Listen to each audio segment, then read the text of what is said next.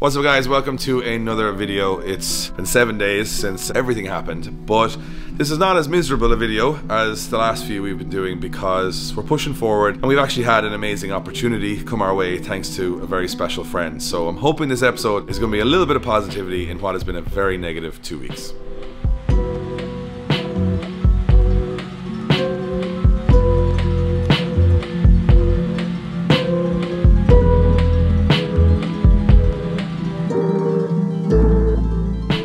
So, look, obviously we're still in the thick of it. We still don't have a new home. We're exploring options. We think it's probably going to be a temporary fix for a while. As you guys know me, I'm already trying to think of bigger and badder things to do in the future, but it's going to take some time to get there. The support we've got online, again, I just say it in every video, it's getting us through, getting us to be positive again. We're getting around the table. The team are getting their cameras, their laptops back. We're trying to make some videos. We're trying to be more positive. I'm kind of just sick of being miserable because it's been a very intense, constant, miserable time. So in the midst of all that misery, I got a phone call from a very, very good friend of mine who all you will know, and he basically offered me an opportunity to drive his car at Japfest, which is an Irish Drift Championship, round 1 coming up next week. I obviously said no. I was miserable. I didn't want to do anything. I didn't even want to leave the house. I was getting a bit down on myself, but he wouldn't take no for an answer. Do you know what? I think if there's ever something that we could do to maybe just even for a short while take our head out of the sort of bad things that have happened, it's to go somewhere that we love, which is Mondello Park, Japfest, surrounded by JDM cars, surrounded by the amazing car community in Ireland, which we love and we've been a part of for so long, and celebrate cars, because at the moment I kind of was hating cars and hating drifting and getting very frustrated, and I want to get back to loving it again. And if it wasn't for this very special man, I would not be even considering driving in the first round because I have no pro car. But as I mentioned in the last video, Josh's pro car is still intact. Even though it's probably the most unreliable, terrible car we have, it has somehow survived, and Josh is going to drive on the pro class on Sunday in Irish Drift Championship. And I am also going to be driving something that I've never driven before, but I've been a huge admirer of, not only the car but also the driver. I could go way more on building this up, but I almost can't believe it and the opportunity I've got. So I'm going to pan over and you're going to see what I'm going to be driving, and you're going to go, this is real life, because the last 2 weeks have definitely not felt like real life. Why not stop there? So I want to introduce you to the car that I will be driving. None other than James Dean's Eurofighter. What's up? So, cheers, Dave. We usually do lots of fancy cuts and stuff in these videos, but I'm kind of not in the humour for a lot of that these days. But yeah. Look, James offered me to drive the Eurofighter, and I said no, because come on, it's like your baby, your pride and joy, your car. I don't know, I was kind of feeling down about drifting in general, because you know what it's like, you build these cars and they take so much time, and my Corvette, loved that car. And then we had a conversation which was only so random that when we were talking about the Corvette actually gone, which is still very upsetting to me, yeah, the last thing it did was battle you. That was the last thing the Corvette did. Jesus, I didn't even think about that. So that was the last, and I said, you know what, if the last thing it did was battle James Dean in Mondello in front of a packed grandstand, that's not a bad way to finish its career. Like, from the story of where I got it to where it finished, it was like, it would be tough to beat that moment for me, because I never ever stood in the top 16 in Mondello Park. I never got to be that side of it, and that was probably the best day of drifting I ever did. So yeah, even though the car is gone and I'm trying to stay around that and not think about it, it had a great send off on that last day. And then you called me and you were like, you come and drive the Eurofighter. And you know when people say, like, look, don't get me wrong, I've had so many amazing offers, I've been offered so many things, but I'm not a charity guy, and I really kind of feel like I want to work back myself to where I want to be. But then you kept persisting. Yeah, why not, man? Like, Mondello Park, I'm going to be there with the RX-7, this is ready to go. And I'm like, Dave, let's just have some fun, you know, get your mind off things and just enjoy it. I can help out and we'll run the car for you. You can just jump in, drive, have fun, and see where you end up. I think you're going to love this thing. I think I will. I'm going to be a little frightened because it's obviously a lot more car than I've ever driven before. But the reason I actually said yes is not just because I want to drive, is that the boys actually came around, because you messaged Josh as well. Yeah. And they came to me and said, look, this has been literally 24 hours a day between like insurances and assessors, company stuff and debt and financials, and it's all very heavy, and it's taken me away from cars, and I don't even have any cars really now. So I don't have anything to distract myself. Usually I'd have a rough day, we'd go buy a few parts or work on a car, but we're not quite there yet. So they said, look, the only way you're going to escape from this is go drifting, because when you're drifting you have to concentrate so much on drifting that everything else goes out the window. As soon as you put the helmet on, you're just like in your own little world again. You can just, you know, enjoy it and, you know, live in the moment. And then also the lads did say that they can't watch me be miserable anymore on videos, they just have to see something good come out of it. So look, James and I have been friends for Jeez, now it must be 12, 13 years. First time I met you was, I'm pretty sure, the first time I remember meeting you was 2010. Yeah, 2010 City West. City West. Yeah, so I didn't know much about drifting. Was that Pro Drift? It was Pro Drift, yeah. Pro Drift back then. So Pro Drift back then, James, now it's no secret James has won a few bits and bobs now along the way, but back then I knew nothing about drifting, and I got your sheet of information, and it was like, Castellan Roach, he's 16 years of age and he's already the champion of Ireland or something, and I was going, there must be a typo on this. And then even that year I was actually competing in a few rounds of FD. That was the same year you were in the Falcon S15. Yeah, it was. So I went, and then obviously you won that event as far as I remember. Yeah, myself and my brother Mike in the final. Yeah, I was like, who are these Dean lads? And anyway, long story short, over the last 10 or 11, 12 years, me and you have been in, Jesus, how many countries? We've done Drift Week together. All over the world. Like, we were at the Guinness Book of World Records thing you did in Dubai. We've been in every country in Europe and everywhere along the way. So we've obviously become good friends along the way. James being very good at walking the walk, and me being very good at talking the talk. That's always kind of the way it worked. So obviously I've competed against you once, I think, maybe in all that time, and I've done bits and bobs. We dribbled together loads of times though at the bashes. Yeah, had loads of fun. And then I remember when you came out with this car, I was like, this thing is beautiful. I went to Goodwood, we were there when you were driving up the hill, and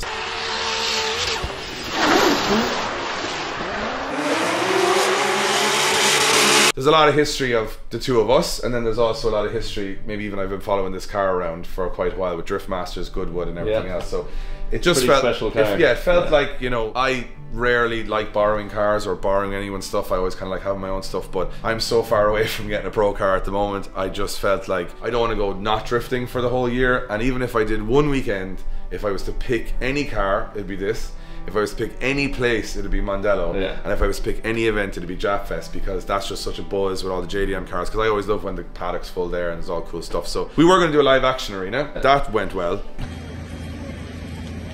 because we have nothing now to do that with. However, Neil Sheehan from Juicebox is going to be revealing his 86 there, which I'm really pumped on as well. I'm really trying to get him positive, because he was very negative over our stuff, and I was like, no, I think you've put more into that 86 than we have into every single car in our place, so he deserves his day in the sun. You want to take the RX-7 out for a rip, which is pretty much the coolest car I've ever seen in Mondello, and definitely the loudest.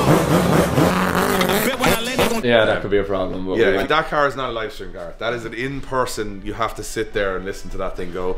And then Josh's car is, like, I mean, Jesus, of all the cars, Josh had so much hardship with that thing, and it finally works, so he's going to be there. And then I'm going to drive the Eurofighter, which sounds like a weird sentence for me to say, but this is probably the first time I've felt excited since everything's happened. I'm trying to forget all that, and like, I think if I concentrate on it, I have to borrow a helmet, borrow a suit, borrow boots, borrow the whole lot. But if I could borrow a car, that'd be unreal. And I don't even care about winning or losing or any of that stuff. That doesn't bother me. Just even the experience of driving it would be amazing. And for me personally, I can't wait to see you drive it. Like, I think you're gonna sit into it and you're gonna be like, oh my god, this thing is sick. Have you ever watched it drift from the outside? Twice. Becky did some donuts in it, and Top Gear did a video on it. I remember. So that was the only other time. And he broke it. He broke it.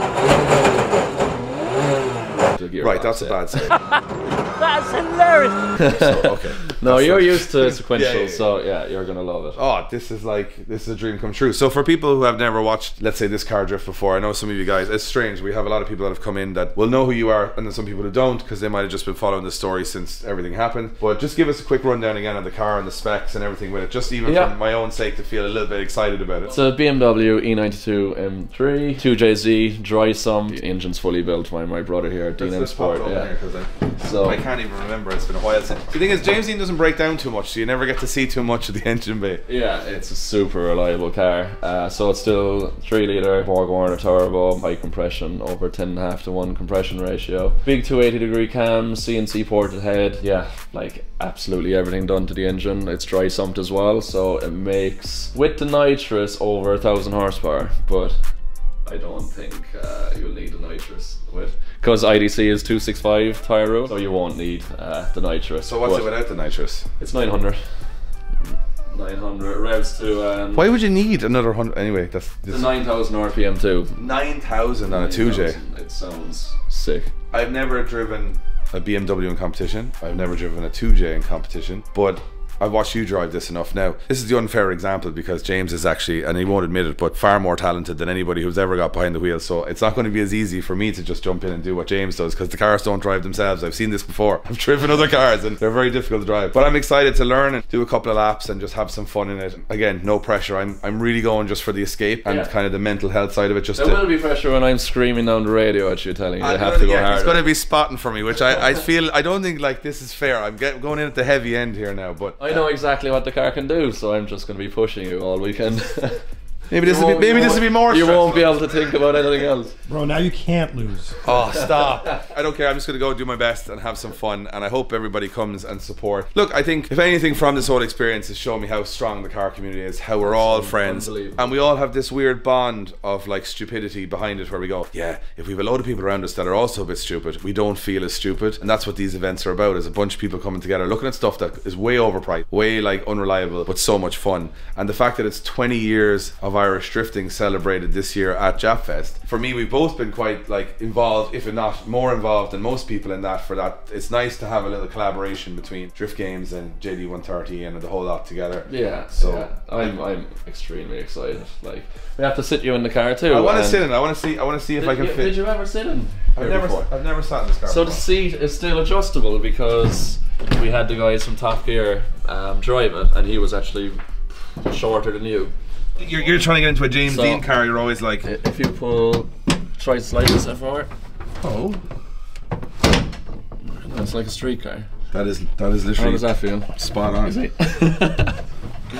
That's like, everything's so ergonomically nice in here as well. Oh, it's and I'm even quite high, because I don't like. I would have thought to get into your car, you'd be on the floor, and you'd be kind of trying to peek over. Actually, in early years, I liked sitting as low as possible. Well, I had no choice, and the likes of the RX-7 and some S chassis, but the BMW and it's quite roomy inside. The Mustang as well in America. There's so much room in them. You can actually sit up higher from the floor. And to me, when you drive a Corvette, you see nothing. You're in a post box. So any car I get into other than the Corvette, I go, there's so much visibility. Yeah. Because in the Corvette, you're always very, very down low, and the window is very slanted, so you're only looking at a little bit. So this actually feels quite nice. Yeah, I feel how firm the handbrake is compared to most. Jeez. And it locks with almost That's no the full pressure. throw. Oh yeah, it's so just a slight direct. throw. Yeah. Like on most of my cars, you're back here before it's starting lock. That's mental. But I'd say best handbrake you ever used. The brakes are really good. It's on the new RS90 Samsona sequential, so it's I have some familiarity with, which is pretty good. I had a Samsona, albeit on the other side. Did you have one in the 180? I did, yeah. I had one in the same one that's in Josh's car now. We did a lot of hand me down. We had one Samsona, and it ended up going through all the cars in the end, because they're quite expensive. But like, even the carbon dash, the flock top, I presume this is for glare. Yeah, because a lot of people have carbon dashes in their cars, but then they realize on a sunny day, all you see is little dots across the window, and you feel almost dazzled. I did the same with mine, and we ended up having to matte the dash, because like, when it was all shiny, I was like, it looks class, and then you're just looking at the dash on the screen. On the window. Yeah, so that like it feels quite nice. I like, there's nothing really to adjust that much. Feel the pedals and all, like clutch and throttle. And it's all feels at home. Already. Unfortunately, James, it actually feels more comfortable than the cars I owned myself. So that's either a good sign or it's a bad sign of the way I built my own cars, that they weren't as comfortable. And you have a pretty good view of like the front. Oh, for sure, yeah, that's not that bad at all. It's a cool car, it's just longer than what you'd be used to probably.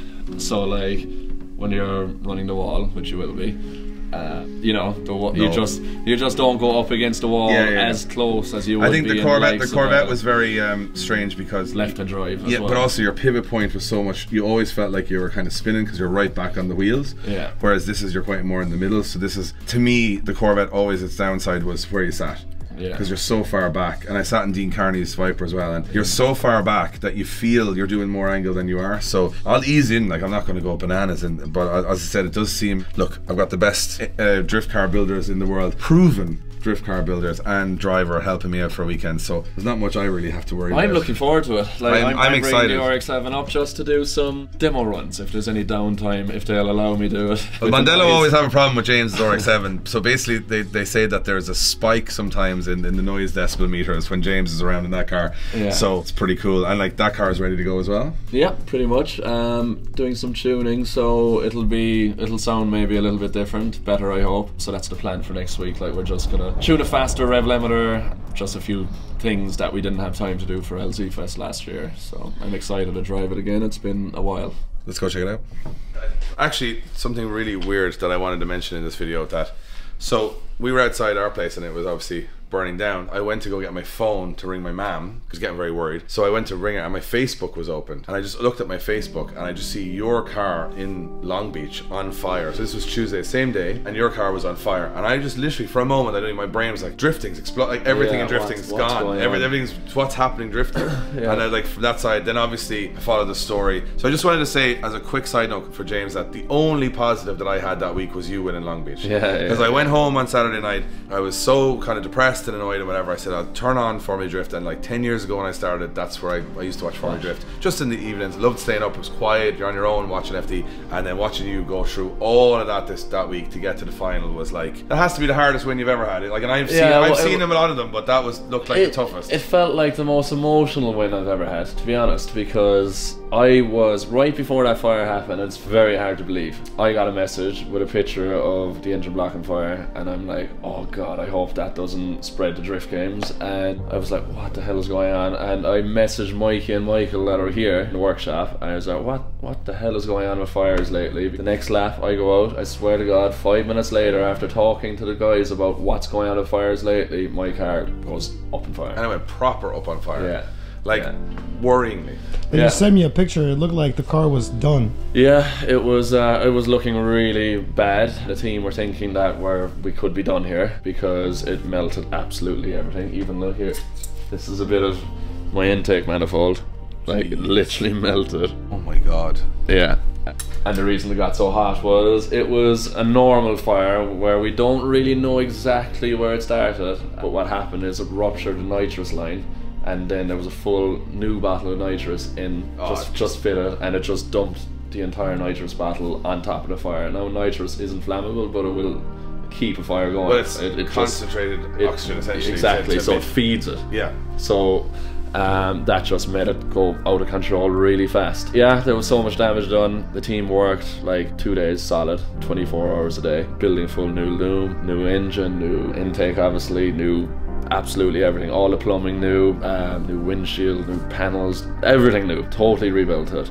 Went back to the track, had to like tune it on my laps that I was drifting because it was a different spec engine, and oh my god, it was insane. And then we had gremlins because obviously it was all really put back together quickly. So like my first battle in Top 32 was against Federico, and I got to the finish line. So at the start line it was at 110 degrees water, the fans weren't working. It was randomly happening in practice that the fans would stop working, even the override switch wouldn't work. And then I talked to the team and I was like, what am I gonna do? And they said, just send it. They said it's not a Tuesday, it's gonna be okay. And that's literally what they told me over the radio. And I got to the finish line, I had warning lights on my dash for the whole lap, and it was 147 degrees Celsius when I got past the finish line. Nearly 150 degrees water temp. I'd never seen any engine that hot in my life. I was like, this has to be finished now. Like, and then the fans just started working, started pulling the temperature back down. I'm like, no way. FD were telling me call a 5-minute rule because it was blowing all the coolant out. I was like, what will I do to the team? They said, oh, just go back, it's fine. So I went back to the start line, ran the second half of the battle. It's dead cool, and because just coming over the finish line, it switched off, so all the lights off in the dashboard, car cut out, but I was just past the finish line. Then my top 16 battle, the car totally turned off on my lead run with Hurst. While he was chasing me, it was just starting to rain. He spun the first corner, so luckily we both had a good lead, a good chase. They reran it, and then we went one more time again. But like, there was so much dramatic things happening. Then it started raining, like, yeah, I was about to mention that, just a complete washout. Crazy conditions, and the most slippery track I've ever driven in the wet. But I actually felt kind of comfortable. Got all the Europeans do all right. Yeah. Mandela Park well bought me over the years, and feeling kind of okay at that point. Then we ended up winning it, and literally when they called my name out, I felt like a kid, like winning my first event, because I had a fire that week, but when I watched your video, I was like, my fire doesn't even matter. Like, you know what I mean? I was like, I don't know how to feel about this. I was upset, like really upset watching your video, very upset. But then, and again, because we've been friends for so long that we kind of know the struggles it takes to, you know, people tune in and see shiny cars, they see a lot of this like, oh, they're just living the dream and it's just all going great. And then obviously we're selling that because it is great what we do, but there's a whole lot of work that goes on, a lot of stress behind it to make it, because obviously you guys are watching a lot of these videos, especially, you know, if you're watching a Formula Drift event, James is representing his sponsors, he's representing his team. His emotions have to be kind of put to the side to go and do a job because it's his job. That's his full-time job. A lot of people are drifting for fun and for hobby. You're drifting as a job. It's your job. So you have that level of pressure above everyone else where this is your livelihood. This is what you do as a living. Whereas we can go be good or shit. It doesn't really matter. We're only disappointing ourselves to have a whole thing around that. And then I looked at what that happened because I'm on home on Saturday night going, everything's gone. Everything's burnt, I have nothing, I'm bankrupt, everything's terrible, blah blah blah. And we'd made that video, but I didn't even really remember making that video. And then I watched you come through every single struggle to win the event, and it was very inspirational. But I was like thinking, if you could do it after that, like yours was in a much shorter compact period than me, but under like same thing as like you could have given up on Tuesday, the team could have given up on Tuesday, you could have said we'll be back for the next round.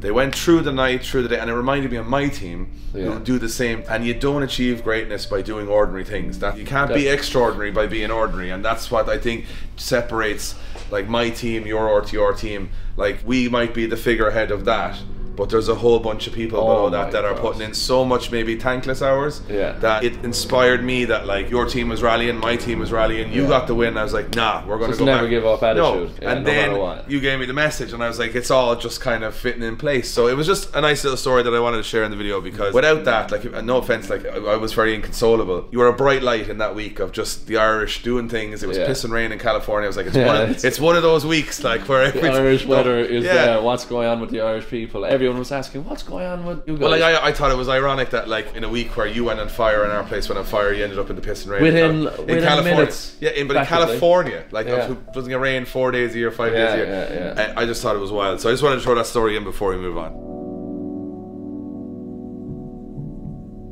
So this is the, I don't know, this is the car that everyone wants.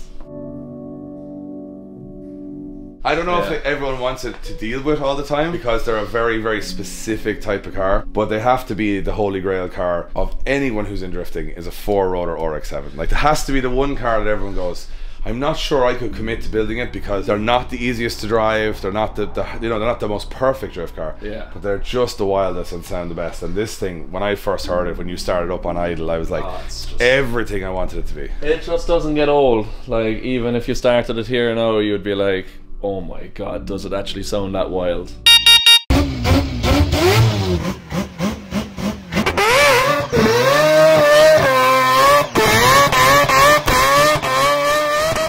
Every time I started, it puts a smile on my face, no matter what. It's and you said, didn't you say it was that you used to, when you were a kid, on one of the 4-rotors in Gran Turismo, actually just listen to the car on idle in the game? So I used to have, Gran Turismo 3, and if you went to the in-car video, so like there was a bumper camera, and you could press 0 on the PlayStation button and it would just go to this idle, and you turn the TV up to the last and it would just have the 4-rotor, and I was like, oh my god, imagine one day having something like that. Here she is.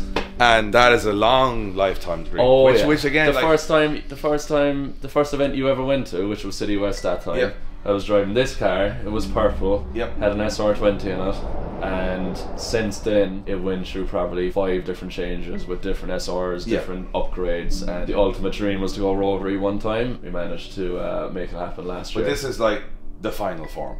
This is like the perfect, like, if a lot of people who don't know, this is, say you're not a big car fan, I always say, like, if someone knows nothing, if I had to explain this to my mother, I would say there's a car called the RX-7 FD, right? And this is a car that basically has a rotary engine, which is not even getting into that, but basically it's a turbo rotary. Now if you took that engine in that car and then you took another engine from that car and then you just bolted them both together, that's what you're getting. Which is, if you break it down, the most ridiculous. Like, if you took a V8 and lobbed a V8 on the end, it would sound ridiculous, but in this, it is essentially 2 engines put together, and to make custom crankshaft and one crank between the 4 rotors. It's NA, so no turbos, so that's what makes it even louder, because you have your intake here, exhaust manifold underneath, and it goes just straight back. There's one silencer on it, would you believe? And it's still insanely loud. I put a second one on it just for when we're testing it around here and stuff. It's still very loud. So these engines are very specific. Like, they're not something anyone can build. You had this one built by experts that basically do this for a living. Yeah, PPRE in New Zealand. You know, we build all our own engines here, but when we're going down the rotary route, it's like, okay, there's so much work to do, like so many custom parts, and they were very supportive inexpensive and quick, and had a lot of parts to hand to do it all themselves. Are these the same guys that build rotaries for Mad Mike? Yeah. Yeah, so he's had a 4-rotor. This would have been 2008. Yeah, that car made his name because every single car head in the world knew that car because of the noise, the flames, the videos he did. And this is almost like when I was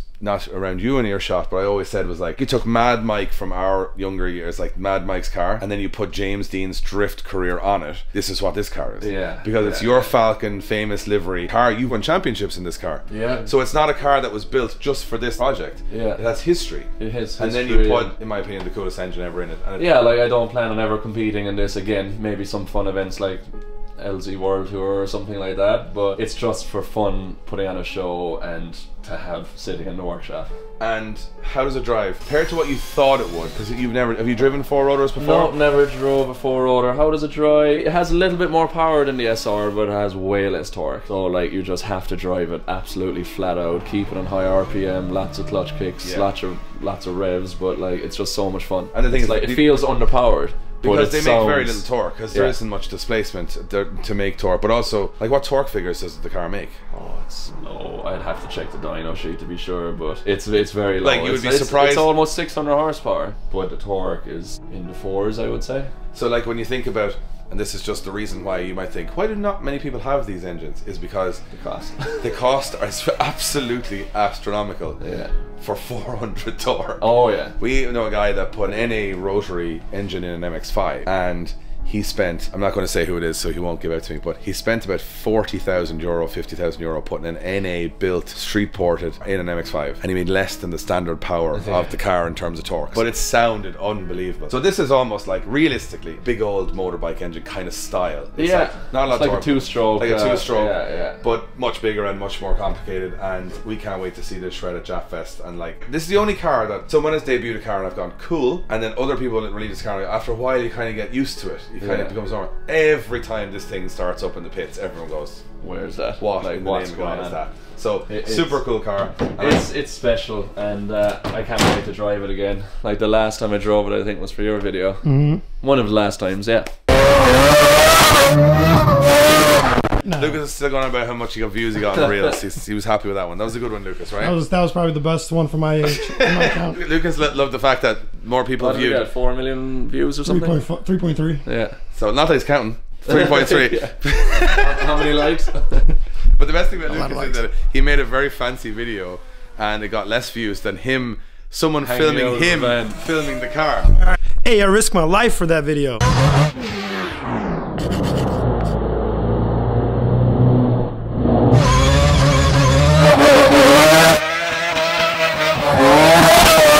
So yeah, you're bringing this one out.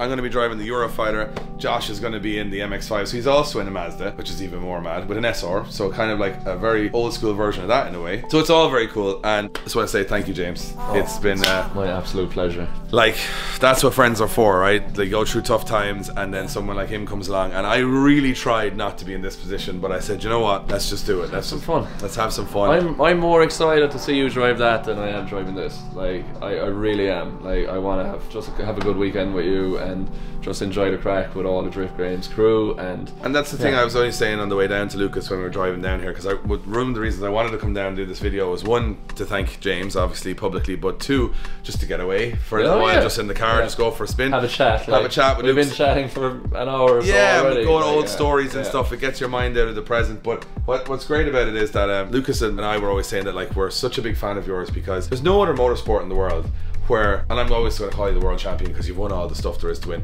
and you won't say that, but I'm saying that, like, where would a world champion in motorsport just give their car to somebody who's going through a bad time? Like, that's drifting. Yeah, it is. Nothing makes sense. It's not like Lewis Hamilton's going to go, do you know what now? I have a friend of mine who's not doing so well. I'll just put him in the F1 car there for the weekend and see how he gets on. You're pushing me into that, and I appreciate it, because to be honest, I was kind of dreading Jap Fest, because I said if I was just standing around, I had no cars there, I wasn't driving, and I was going to just be kind of a bit miserable, because I'd just be like, I don't really know why I'm here. I'm not doing anything. So now I have a purpose. Now I can get excited about it, and I hope everyone at home is going to be excited about it, because we got, what, 600 JDM cars. Neil's releasing his 86. I'm driving the Eurofighter. where you're driving the MXI, there's a stacked IDC grid. It's 20 years of Irish drifting, and this is the first time I've done a And the weather could be good, because it's not in September. Because it's raining in California, it must surely be sunny in Mondello Park. So tickets are available on mondellopark.ie, guys. And also a big thank you to everyone who's still picking up the merch on the Drift Game shop. It is definitely keeping the lights on and keeping us through this tough time, and we really, really appreciate it. This is the first time I've done a promo since everything happened, and I'm starting to get back into the buzz of it. So I gotta get back, I gotta get going. Oh, I have no doubt. We've got more updates after. We got Japfest, and then we got Spain for Drift Masters with Ryusei and Connor and the new Drift Games team, and then we go to the World Tour in Montreal. That's enough to distract me for the next like 3-4 weeks, and then hopefully in those 3 or 4 weeks I'll be able to come up with a better plan of what to do next, because usually I'm Mr. Plans ahead, but this one's kind of knocked us back a little. But thank you so much to everybody. Thank you to all of our sponsors, and most importantly, thank you to the man James Dean, no who stress from my side, always been there for us from the start of the channel right until today. He's been right beside us, and we'll always be right beside him. So thank you guys for watching. Thankfully this is a little bit more of a positive update, and hopefully we'll see you guys on the next one where we get some more, hopefully, good news. I know you got problems, know you at the bottom, know you took a loss today. Everybody want bottles, living for a throttle, you just want ball today. Tell me joy, where's hiding? I've been trying to find it before I go all the way. Cause everybody got problems, everybody starving, but don't you go off the